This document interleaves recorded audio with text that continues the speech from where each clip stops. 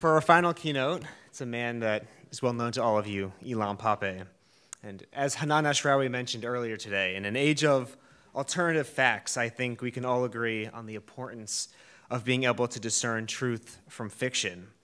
While alternative facts may be a new term in American politics, the idea behind it is far from original. As we all know, for decades, colonial powers have developed and propagated false narratives to legitimize the subjugation of indigenous peoples. Like colonists before them, Israel has relied on alt history, a false or distorted account of history, to justify its policies towards the Palestinians. If the so-called conflict is ever going to be resolved, the events that led to the creation of Israel, namely the Nakba, must be reckoned with. This reality that an honest understanding of the past is necessary to pave a better tomorrow is the reason we invited historian Ilan Pappe to today's conference. Ilan Pappe has written prolifically and with honesty and courage on the history of Israel and the events that facilitated its creation. His 2006 book, The Ethnic Cleansing of Palestine, with its painfully honest title, created controversy, but is nonetheless a seminal book on this issue. Professor Pappe chose the title knowing that it would be provocative, but that it was also true to the research presented in his book.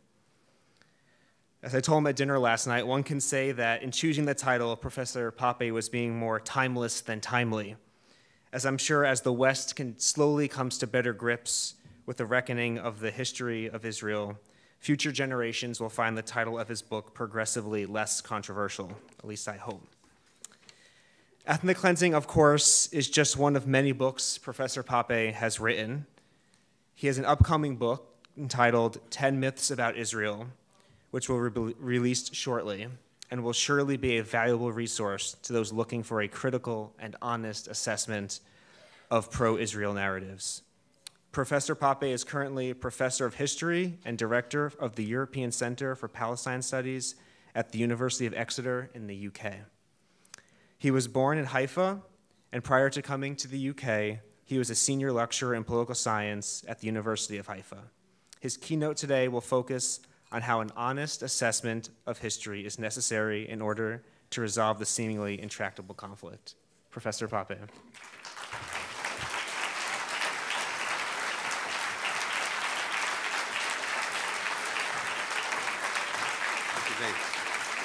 Need some water? Water. Thank you. Thank you. Thank you. Thank you. Thank you very much. I'm really honored to be here, and thank you for the warm and empowering reception. I told my dear friend Clayton that we have traveled further than anyone else. For me, it's midnight. For him, it's 2 o'clock in the morning. And yet we were put at the end of the conference, and we wondered what was the hidden agenda. Either they thought we can wake you up after a very long and exhaustive day, or they thought that you are sleepy anyway, so you won't notice the provocations that both of us are going to present to you. So we'll see which one of the two narratives is valid. Bill Quandt, in a series of articles in the Journal of Palestine Studies, very cleverly charted what makes an American president's legacy about Israel and Palestine valid. And he pointed to 3 major factors that inform such a legacy. One is the personality of the president. The second one are the lobbies, and by the lobbies he meant both the Israeli AIPAC lobby, both AIPAC and the Christian Zionist lobbies. And the third group, he called them the professionals, the people who work in the State Department, in the National Security Council, in the intelligence community, and who are there not necessarily just because of their political affiliation to the presidency, but also because, at least allegedly, because of their professionalism. This one? Yeah, thank you. He concluded, and I think he's right, that the president's personality, although it is very important, and I don't have to tell you this today, he wrote it before he thought that personality could be that important in a president. But he concluded that the personality of the president did not have a huge impact on American policy towards the Palestine question. It did have some impact, but not a fundamental impact. He did agree with everyone who spoke before me that the Israeli lobby had a huge impact on American policy towards Israel and Palestine, but also tended to grant or credit the professionals with an equal impact on American policy towards the Israel-Palestine question. And I would like really to focus on that third group, because everyone else was talking about the lobby, and I don't need to repeat the wise words that were already said.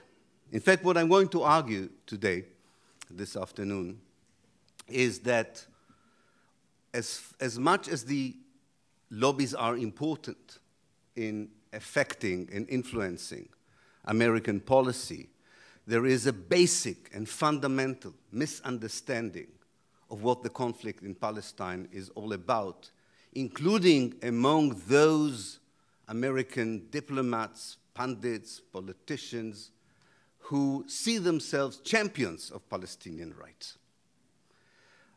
The level of, I wouldn't call it ignorance, because these are very educated, well-read people, so ignorance would not be a fair concept here. The level of blindness, or the level of ignorance in the sense of ignoring certain chapters rather than not being able to understand reality.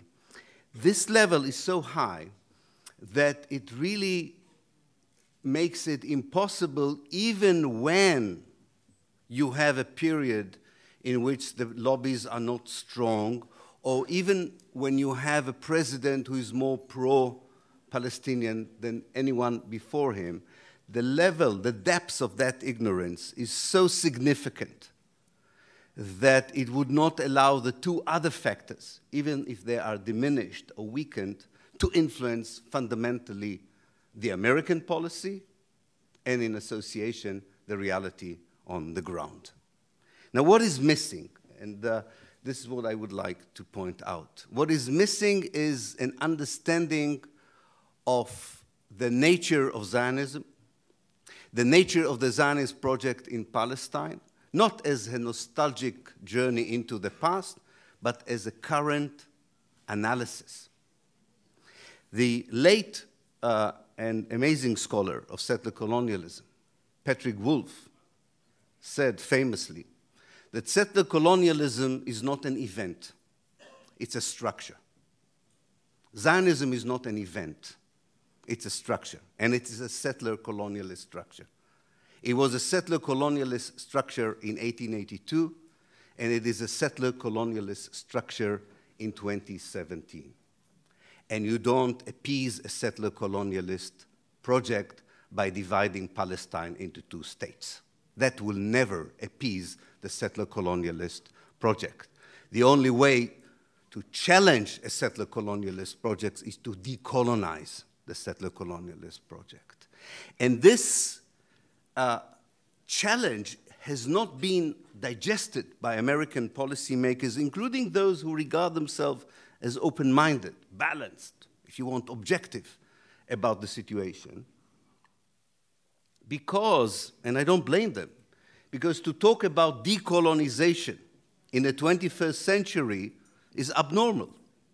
Colonialism, in our mind, belongs to the 19th century.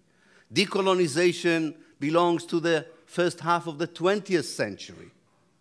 But in the 21st century, if we will not resell or return to these fundamental concepts of colonialism and decolonization, we will not move forward towards a solution in Israel and Palestine. I will give few examples of how the narrative, the discourse, the conceptual framework of settler colonialism can lead us to a different view on the reality today, not just about the reality in the past.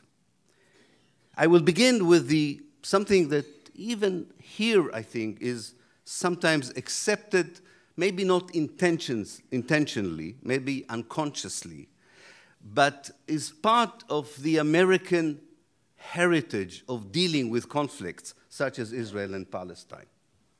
And this is the idea that in Palestine you have a conflict between two national movements.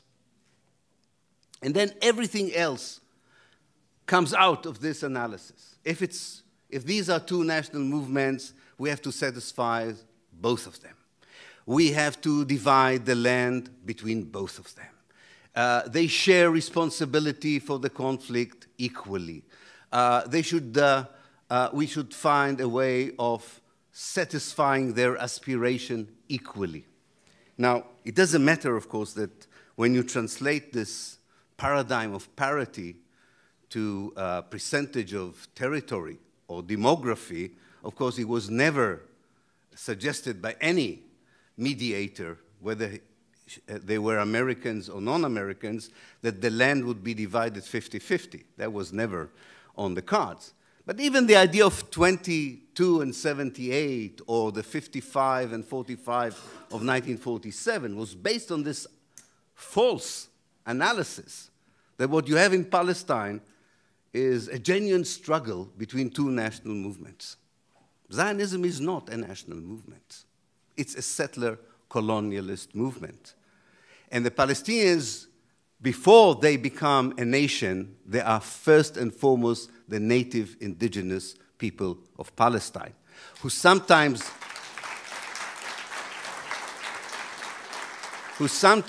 chose nationalism as the best vehicle to defend their native indigenous rights, and probably would have to find a different vehicle in the 21st century to protect their rights, much more an agenda of human rights and civil rights than national rights, because the national rights have been understood in the world as a wish to have a small Bantustan next to Israel, and this is not going to work. Another point which is important when you use the settler colonial perspective on the situation in Israel and Palestine. A basic American assumption, and not just an American assumption, a United Nations assumption, in fact an international assumption, is that the conflict in many ways began in 1967. Not because people don't know what happened before 1967, but because in 1948 the international community, through the United Nations, legitimized the idea of a Jewish state over 78% of Palestine. So even Palestine's friends advised the Palestinians not to bring the future of the 78% of Palestine, namely Israel, into the negotiation. The best, they were told, you can hope for is to have a state over 22% of Palestine. Now, this idea that because the United Nations legitimized a state, which is, of course, an important fact, which we should never ignore, but this idea, of course, brings us to a narrative of why there is a conflict which has little relevance or connection to the reality on the ground. The conflict did not start in 1967.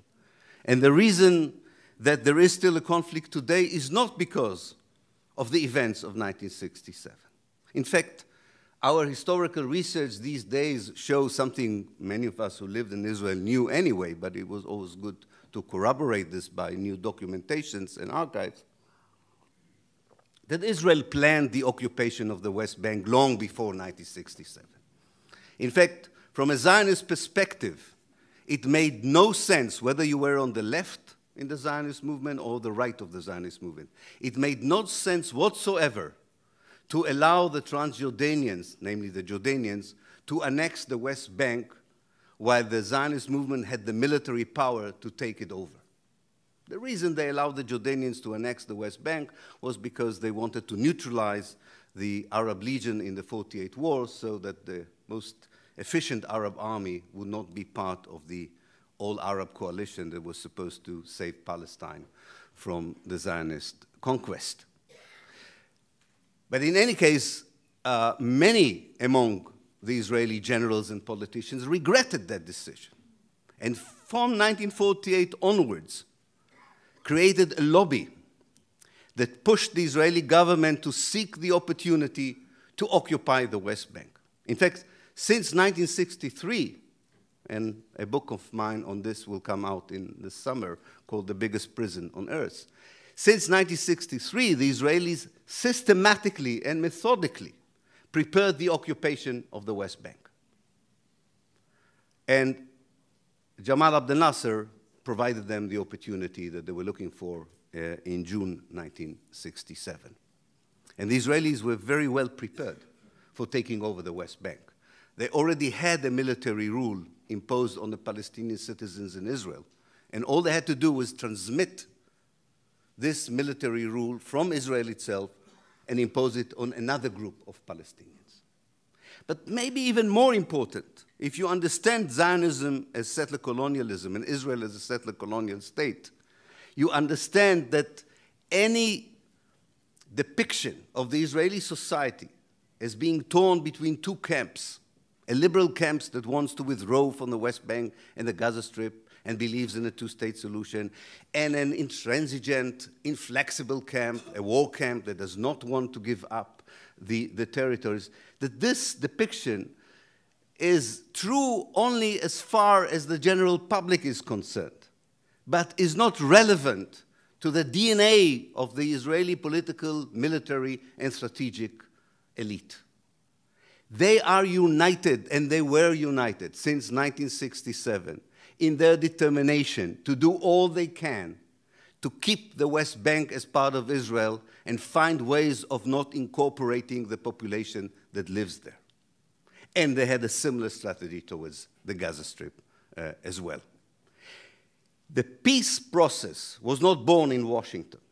It was born in Tel Aviv as means of creating this charade of an internal Israeli debate that brings hope for anyone who believes that these two national movements could be coached through the intervention of a mature mediator into a reasonable peace treaty, one that you can easily find in a textbook in the political science departments in American University, which is drawn from the world of business, where, as Madeleine Albright used to put it, everything visible can be divisible. So you divide land, demography, and she warned us, when she was the Secretary of State, that everything which is invisible is indivisible. Namely, don't talk about justice, morality, the refugee problem, the nature of Zionism, and the nature of the State of Israel, because there's nothing we who learned this in the departments of business and political science can offer in front of such realities. So, what can be done in order to move forward the discussion so as that the mismatch between the discourse that we have been using for years about the conflict, its origin, its nature, the reasons for its continuation, how do we move from this mismatch to a conversation, at least a conversation, that is far more relevant to the reality on the ground? And every passing day with these unilateral Israeli policies on the ground, you don't even need to talk to people about settler colonialism, because the one Israeli state is already there. The one apartheid state of Israel came into being around 2001, but maybe we haven't noticed that. But it's there. It is there, and it's going to be more and more legalized as an apartheid state with every passing day. And we will continue to talk, if we will continue to talk about a two-state solution, if we will continue to talk on the basis of the assumptions of the previous peace process, there is nothing we could do to change that reality in which 6 million Palestinians would continue to live under an oppressive regime in various forms. So what can we do? One thing I think, and I know it's difficult for some people, is to realize that the two-state solution is dead. Many of us still sleep with the two-state solution, but you're sleeping with a corpse. Many of us still dine with a two-state solution, but you are sleeping with a dead body. It's time to go to the morgue together and watch together the corpse of the two-state solution, and hopefully we will all be invited to the funeral so that we can get over it and move on.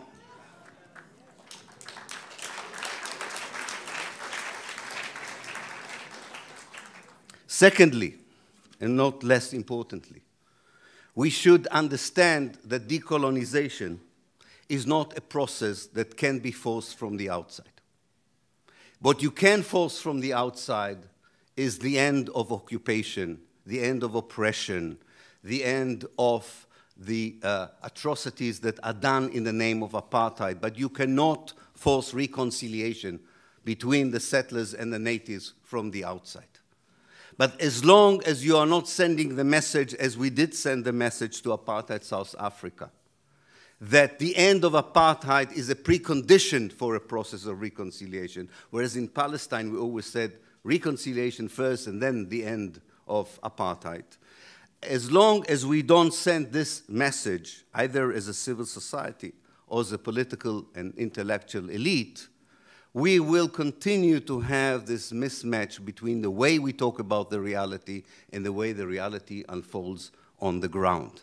And I think this clearer division of labor between the outside and the inside, from the perspective of decolonization, not from the perspective of a peace process, from the perspective of decolonization, is very urgent, has to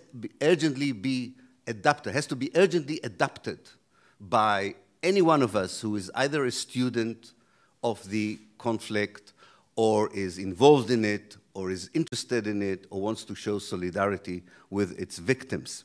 Because if we in the universities, in the press, in the political arena, if we will not use the right dictionary and the right language to describe what goes on the ground, then we will continue to provide an umbrella of immunity to the settler colonial state of Israel to try and complete what it started in 1948, namely to have as much of Palestine as possible with as few Palestinians in it as possible. And believe me, I know what I'm talking about. I was born in Israel in 1954. I'm a product of the Israeli educational system, probably not a very good product of the Israeli educational system, quite a flawed product of that system. But there's sometimes someone who was part of that system, who was indoctrinated in this system, when you hear the discourse abroad about the possibilities that are open in the Jewish society for change, when you hear that there's a two-state solution around the corner somewhere in the globe, you find it very frustrating because in your daily experience, you know how far away from the realities is this conversation. Now, analyzing correctly does not mean that it will be an easy ride forward, and I'm finishing. Analyzing or having the right analysis doesn't mean that the prognosis would be easy. I'm not going to say here that the move into decolonization, into probably the path on a one-state solution with various models that are possible is an easy journey. It is as difficult as any journey we had to take as a human society when we faced an indoctrinated, racist society that has to be deprogrammed, has to be decolonized in the mind before we can decolonize it on the ground. The only thing I'm saying is that for 50 years now, we didn't even try to do that because we claimed that the only urgent need we had was to convince the Israeli society to give up the West Bank and the Gaza Strip, and then we can lead to the path towards reconciliation and peace. Well, this was a waste of time. This was a waste of energy. 50 years are a lot of time in a peace process that was based on the wrong assumptions and had reaped the bitter fruits that anyone with his eyes in his head could have seen were the only possible consequence of such a misconception and misunderstanding of what the conflict is about. Finally, I would say this. Nothing of what I said can at all be materialize without, of course, a new unification of the Palestinian political scene. We need a different Palestinian thinking. We need a united, authentic representation of the Palestinian people, which we don't have today, that should give us the lead.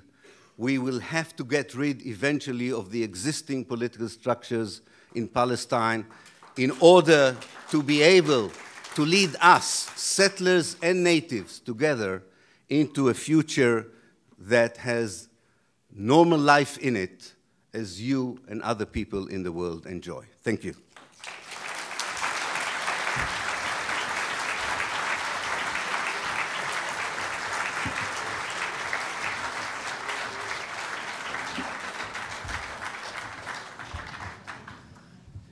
Thank you very much. So most of the questions here revolve around one point here, and that's what exactly a one-state solution would look like. So one person asks, what happens to the Palestinians? Another asks, how do Israelis, settlers, Palestinians, refugees coexist? What happens in that first day, week, year, decade? Right. Yes. Well, building a different political structure from the one you have is a long journey. And any attempt to answer all these questions would be wrong because, first of all, as I said, you have to remove the one conversation that does not allow you to invest the same energy as you've invested in the last 50 years in the wrong solution.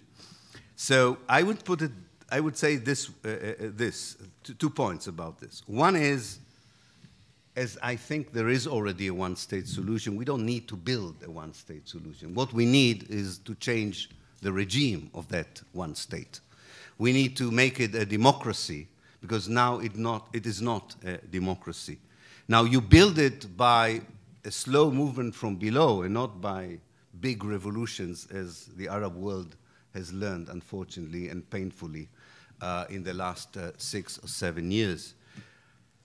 It is time, I think, for academics, pundits, and people who have the time and the energy to try and begin to build models of a joint curriculum, a joint judicial system, a joint political solutions for questions of symbolism, such as names, the identity of the state, and so on. I don't think it's time for a political movement to do it as yet. It's too premature. I'm just saying we have to start this conversation. And there are more and more movements from below that define themselves as a one-state movements. We talked about the BDS a lot today, but there's also an ODS, the One Democratic State movement, from below. Now, these group of people, whether they are activists, whether they come from different walks of life, begin to give answers to the questions that you are asking. But I think more than anything else, I'm always surprised when I'm sort of listening to John Kerry, re-listening to John Kerry's last speech. If you remember, he was in a very dramatic voice. He explained to us that without a two-state solution, the only possible scenario is an apartheid Israel. And I wanted to say, hello, John. How are you? Looking up. The one-state apartheid is already there, so your warning is not about the future. You're actually describing the present. Secondly, couldn't you find one moment in your speech, maybe 2 sentences in your speech, to say that actually having a democratic state for Jews and Palestinians between the River Jordan and the Mediterranean is not a doomsday scenario. Couldn't you just say, wouldn't it be wonderful to have settlers and natives living as equal citizens in the same state? Why do you have to describe this as a doomsday scenario? The only people in the world who would describe this as a doomsday scenario are Zionists. Because they think that when the Jews are not a majority, the only possible thing Palestinians can do is to kill them. Well, I lived in Haifa all my life. I live in the Galilee. I was in political outfits and academic outfits where the Jews were the minority and nothing bad happened to us. And the idea that Palestine cannot be a political outfit if the Palestinians are the majority and the Jews are a minority is a racist idea that should be challenged strongly.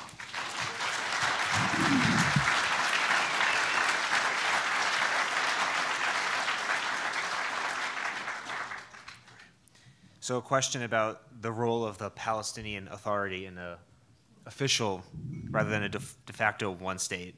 How would the Palestinian Authority go about disbanding, and what would that look like? Right.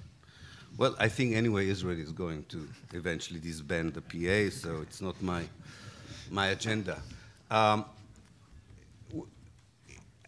Exactly, I'm not a prophet. I don't know exactly how it will unfold, but I have no doubt that the way Israeli politics is going and the way American politics is going and the level of the decreasing level of interest in the international community about Israel and Palestine, given all these factors, I have very little doubt that there will be a moment where the reality that already unfolded, namely that Israel controls the West Bank, and in many ways controls the Gaza Strip, despite of what the Hamas may feel, that this de facto reality would be declared as a de jure reality.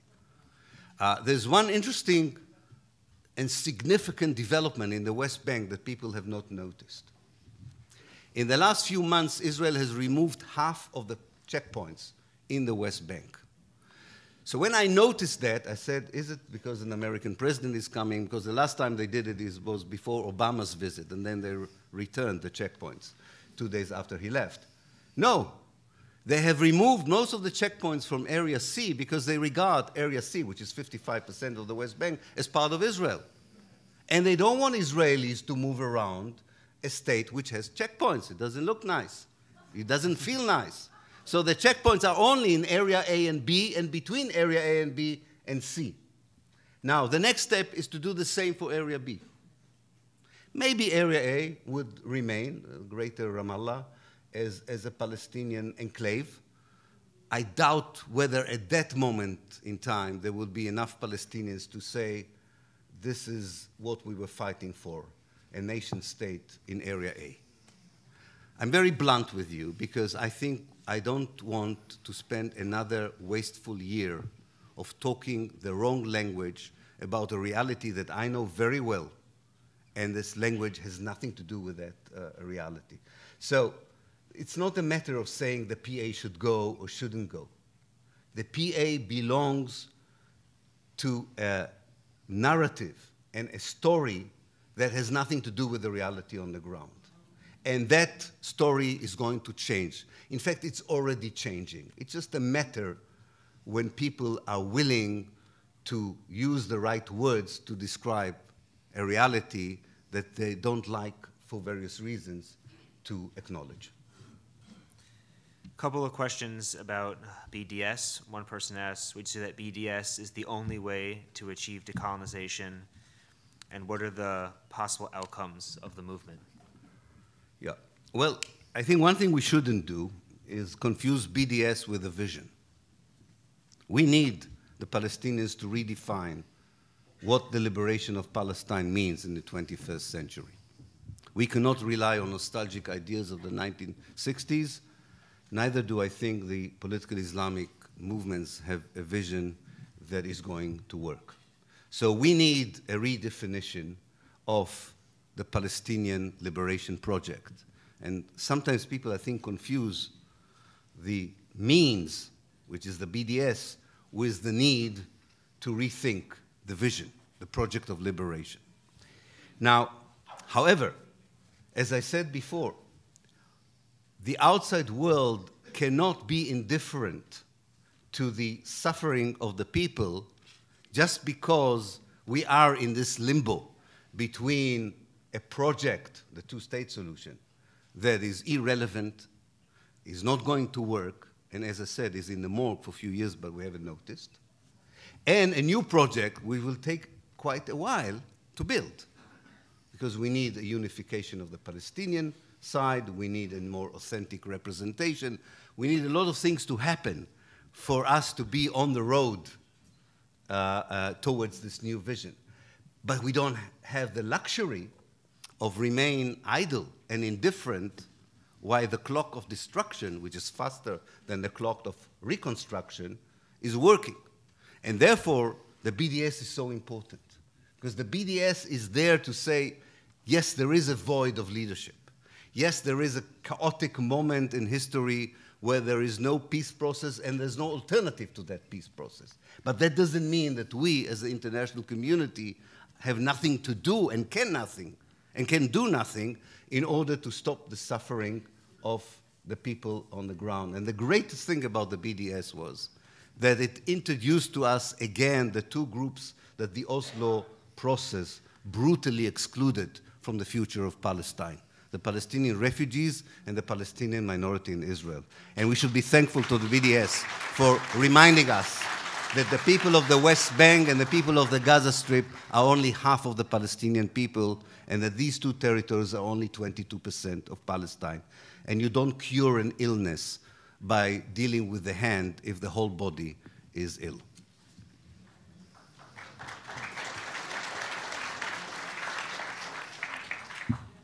So earlier today in his keynote, Mearsheimer suggested the idea of an expulsion is unlikely, but lots of people here seem to be worried about it because I'm getting lots of questions about this. So one person asked, what exactly is stopping another mass expulsion? One person says Netanyahu realizes the two-state solution is dead, but doesn't want one state with Palestinians. So how, what's stopping him from trying that again, as in 48? I think John is right in the sense that it's difficult to envisage an ethnic cleansing on the scale that Israel committed in 1948, expelling half of Palestine's population, demolishing half of Palestine's villages, and destroying almost all the Palestinian towns apart from Nazareth. Yes, I agree, this is difficult. But I think what is important to understand that ethnic cleansing is a paradigm as much as settler colonialism is. And the Israelis perfected the notion of ethnic cleansing and adapted it to the 21st century much better than any other political movement that I know in history. For instance, they found out that actually you can achieve the same goal of having a space without the people in it by not allowing people to leave the place in which they live. You don't have to expel people from villages, you can enclave them, you can siege them in villages, and you get the same result. Namely, you don't have demographically to include the enclave, imprisoned, incarcerated people in your demographic balance, which is the most important thing for a settler colonial state. And even liberal people around the world somehow agree that Israel has the right to talk in these racist terms as if this is acceptable. So you don't need massive expulsion in order to annex Area C, for instance. You can, and they're already doing it. I don't know how many of you have been to Anata, how many of you have been to the Shuafat refugee camp, how many of you have been to Tulkarem, a whole town that is surrounded by a fence with one gate to the town in the hands of the Israeli soldiers. It's a big jail. And the only reason people are incarcerated in this jail is because they are Palestinians, for no other crime. Now, this is the model Israelis of the left like, because they are against expulsion. They are against expulsion. They say expulsion is an Israeli right-wing notion. Our notion is separation, or as they call it in Hebrew, hafrada, which means in English apartheid. Hafrada, segregation, more literally. We really believe that it's much better for the Palestinians to be incarcerated, enclaved in homogenic Palestinian areas. They don't even need green lungs, the Palestinians, because they're not a Western modernized society. And we can keep it forever like this, because we have hundreds of thousands of Israelis who are part of the police state that manages, this is not an occupation, that manages the colonization of Palestine, whether it is in the Nakab, in the Galilee, in the Gaza Strip, or in the West Bank. So there's no need for mass expulsion. You have built an amazingly big apparatus that so many Israelis are involved in, that you have the manpower to police daily the control over 6 million Palestinians within the one state that you have created 15, 16 years ago, and still even sell this to the world as a democracy that unfortunately had to occupy a certain area, but of course is looking for the right Palestinian partner to get it back to them. We are still hearing this bullshit today, unbelievably. Thank you.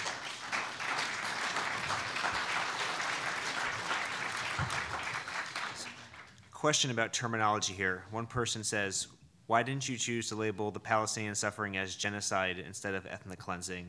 And this person contends that Palestine is the classic example of the UN's definition of genocide. Because I think there is a difference between genocide and ethnic cleansing. I did use the term genocide for Gaza. I called it incremental genocide, and this was reiterated by the United Nations report last year that talked about the de-development of Gaza in 2020, which means the Gaza Strip is under such circumstances that massive death of people and young people is inevitable. So it becomes an incremental genocide. But for me, genocide is also a term that talks about intention and ideology and racism.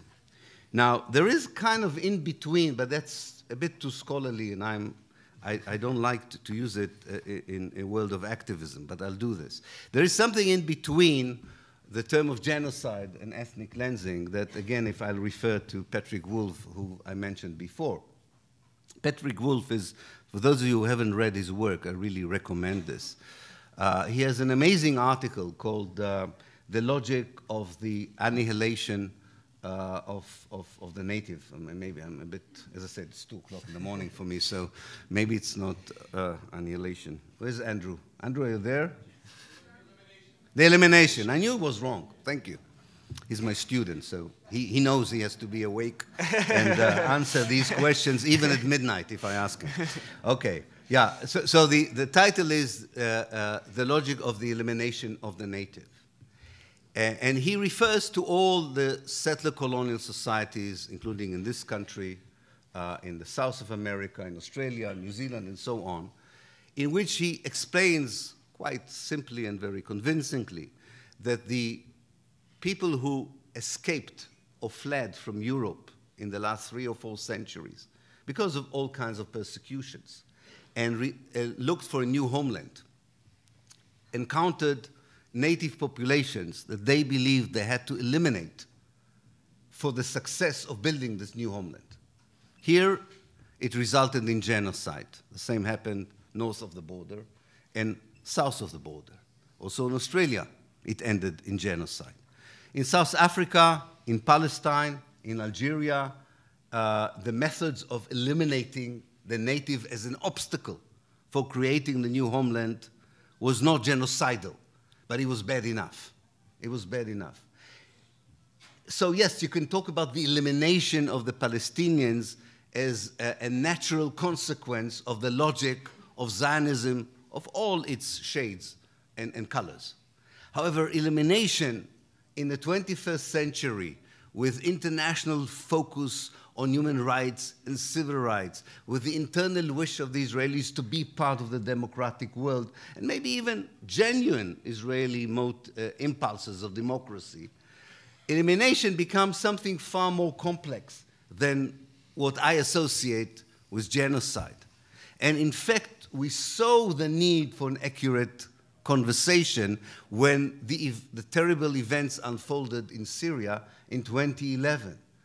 We, as activists on behalf of Palestine in the West, struggled to keep Palestine as an issue when people said to us, but how can you compare what happens to the Palestinians with what happens in Iraq, what happens in Syria? And we were trying to say, yes, but you know, we are talking about the same brutality, the same inhumanity, but we're talking about a span of 100 years, not of 4 or 5 years. And this incremental inhumanity happens every day, and when it happens on a daily basis, it's not very dramatic. It doesn't catch the media's attention, and you can put it aside compared to the huge massacres and horrible things that are happening in Syria and Iraq. And this is where the idea of settler colonialism as a structure is so important.